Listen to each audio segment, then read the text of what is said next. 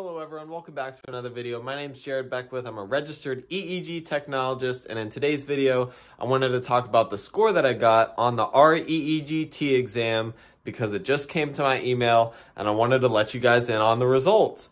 So before I took the test, I was really nervous. I didn't know if I was gonna pass or not. You know, I'm kind of a perfectionist a little bit, so I'm like, and I don't want to repay $700 because that's how much it costs to take the board exam. So I was mostly freaking out about the huge price, and I've heard that some people have failed it before and had to retake, and I'm like, no, this is a one and done thing for me, guys. This is a one and done thing. I'm going to take it once and I'm going to pass it, and that's going to be it.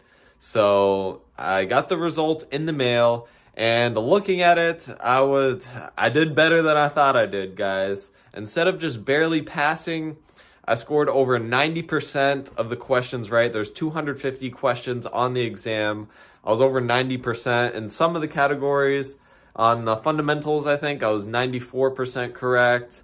And something about analysis, I was 97% correct. That's crazy. Waveform identification, like 92%.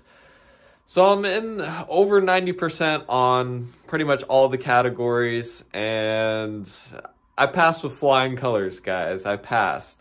And so I guess I could in the future work towards taking the CLTM exam since I'm interested in epilepsy monitoring. I'm not as interested in like surgery stuff, so IONM stuff.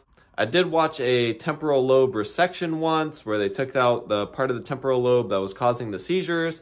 That was a really interesting experience. I did that at my clinical site when I was a student. That was very interesting, but I think I'm mostly interested in the epilepsy monitoring portion, so I might go towards the CLTM credential next, because my interests line up with, I guess, automatic detection of epilepsy using a computer program that I'm creating. So that applies much more to the epilepsy monitoring unit and the LTM space. So back to the exam that I took. How did I get such a high score on the exam? Well, I'm giving away the secrets here. If you didn't watch my video on how to study for the exam, I would go back and watch that. I'll put the link in the description of my YouTube. So when taking a test, you have to have a strategy. You have to come in with the game plan. You can't just study random stuff. You'll be studying random, obscure neuroanatomy questions. You'll be studying random things, and they might not even be showing up on the test. So in order to make sure I was studying the correct things with the end goal of passing the test, what I did was I went to the ABRET website, the people who give out the test in the first place. They have these practice questions called ASAP. I took those practice questions. Cost me $60, but they give you access to practice questions that are very similar to the exam. And I took 100 question practice tests, and I wrote down the answers to the questions that I got wrong every single time on loose leaf sheets of paper. I kept a folder of those, and I would go back and study all the questions that I got wrong over and over again, just reading them over and over again until they sunk into my brain. And then when I would take practice tests again, then I would be scoring over 90% on the practice tests. And then when I transferred over into the real exam, well, guess what? I scored over 90% on the real exam as well. So it really paid off. In the beginning, I was scoring, I think, 69% in the beginning. So that wouldn't have passed. And that was a practice test. I wouldn't have passed if I just went in and took the real exam straight out of school with no studying. So studying over and over again, I might have took maybe 10 100 question practice tests.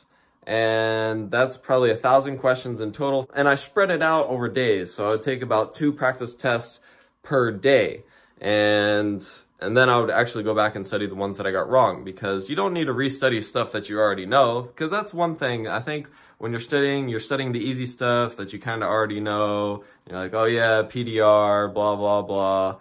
Guys, you got to study the stuff that you don't know so that you can get better and improve your score. So go to the source of the people who created the test, study their practice questions, go through them. Once you're consistently scoring over 90% on the practice test, boom, go take the real test. You'll probably score over 90%, pass with flying colors, and you won't have to retake the test and pay another $700. So I just want to help you guys out. If this helps you out, make sure you hit the like button. I really appreciate it. Comment down below if you need any help passing your exam. I'll try to help you out the best I can. You can message me on LinkedIn, YouTube comments, wherever. I'll try to help you out.